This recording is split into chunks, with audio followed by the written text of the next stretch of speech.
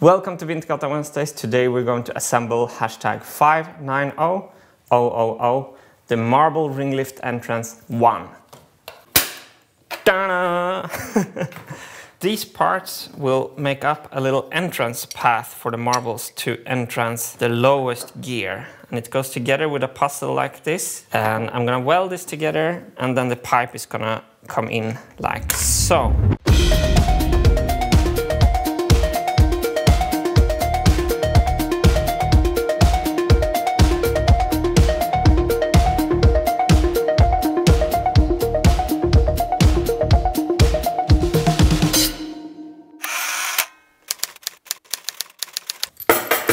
So I've been using this joke for a vise for ages, and the other day I found this in the trash. So you can say I found it on the streets of New York, basically.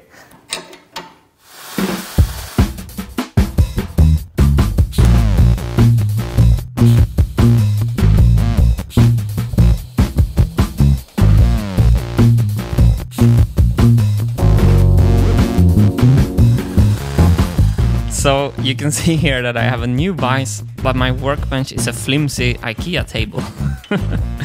So next project, sturdy workbench.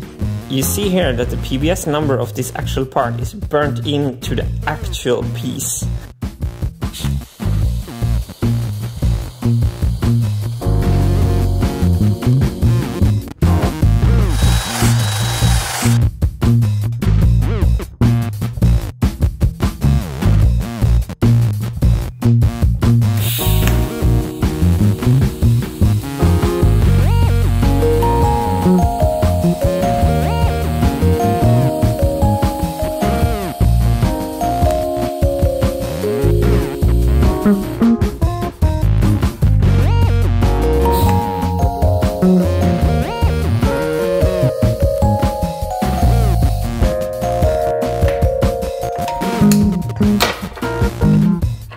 So this is the assembly after welding, and the next step is now to bend this PMMA pipe.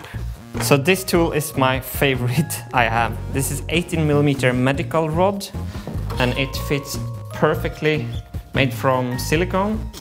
So I can pull this medical rod into the PMMA. I can't push it in, but I can pull it in. I just want a slow, organic, continuous bend.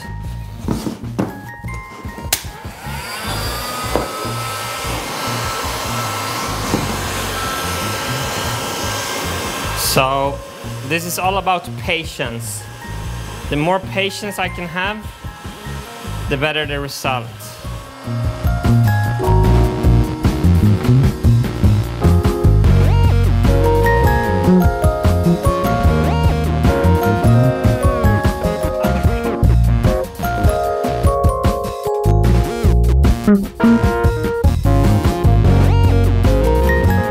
So now I'm happy with the bend, but I'm still after heating it and holding it in place to relieve any stress.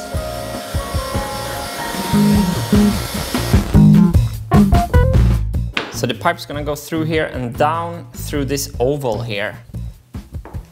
And you see it leaves the curve, which is lucky. So you see the inside radius here is perfect. This is absolutely perfect. The only thing not perfect is that I have little heat bubble damage here when I forgot it too close to the heat gun. But that finish, look at that. So this finish is steampunk galore, isn't it? I'm actually not a steampunk person, it's just when I started to use PMMA pipes and badly welded metal, I became a steampunk person per definition. The angle to go in here is not there. I need to remove material from inside this to be able to thread this piece in.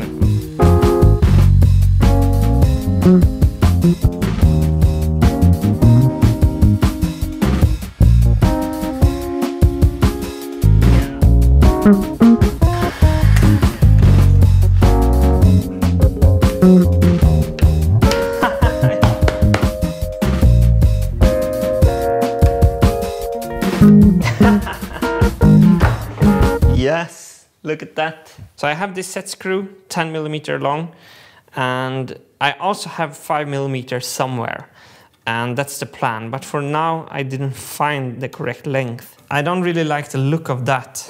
So instead, for now, I'm gonna put this 6mm long hex bolt. And I kind of like how this looks. So if you see, if I put in a marble very slowly, okay, it still rolls. Goes quite slow.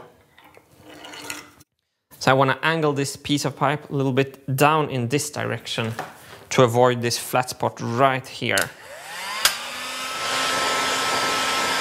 What we actually also should do is that we should actually bend this thing a little bit like this. I wasn't thinking about this in the design, so we don't have a flat spot inside this. So now there's no single spot where I can make the marble stay here. This is one of the most satisfying things I've put together in a long time. Look at this. I still kind of like the hex bolts. There's something with it, isn't it?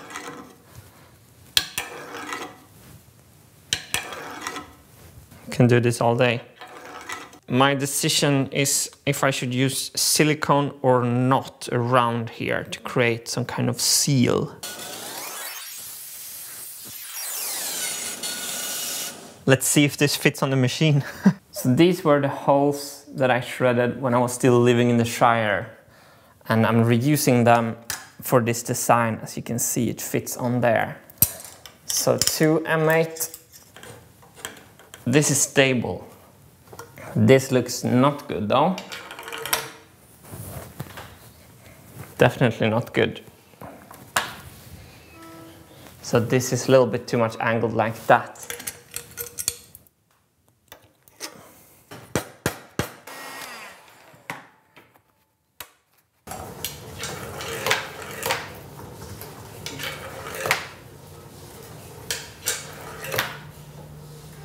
I could improve on this. Jesus. Nah, it's not true. It's not true. I hate these magnets so much. If I would have done something differently on the Marble Machine X, I wouldn't have used magnets for the lifting.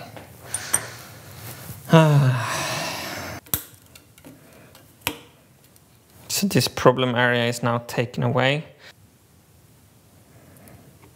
If you dip your finger in water, you can create a quite smooth finish. Here is the result, and this side looks a tiny bit better. But unsurprisingly enough, I hate this. I can't live with this. This is the aesthetics, the clean line between the metal and the plastic. If I was really perfectionist, I would have made a new pipe with a longer angle the way I designed it. The pipe goes in a little bit too steep through the oval, but I'm not gonna go that route. I'm just gonna remove the silicone and clean this up. That was a cleansing process, body and soul.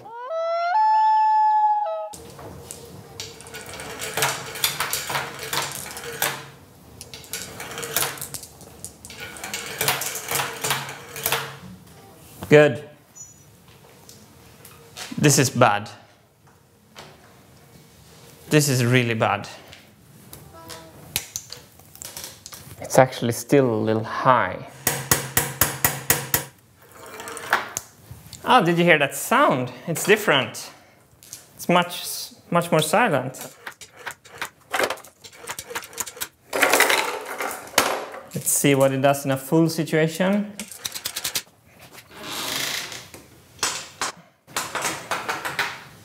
Good. So now we can measure if this can lift 8 marbles per crank turn, which is almost 20 marbles per second often. Okay, speed test, here we go.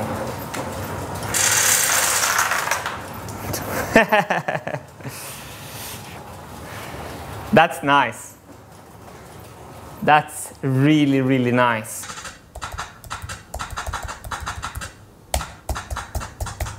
By checking the frames, I could see that all these marbles were lifted in under 1 second.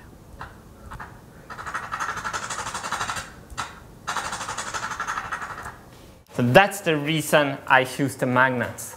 No other lifting method in the marble machine world I've seen is faster than that. This is the reason why I've chosen the magnets. So they're not all bad. They just need some extra thought. Marble machine extracting marbles today. It's been a journey, but we're now on our way. Marble machine extracting marbles today.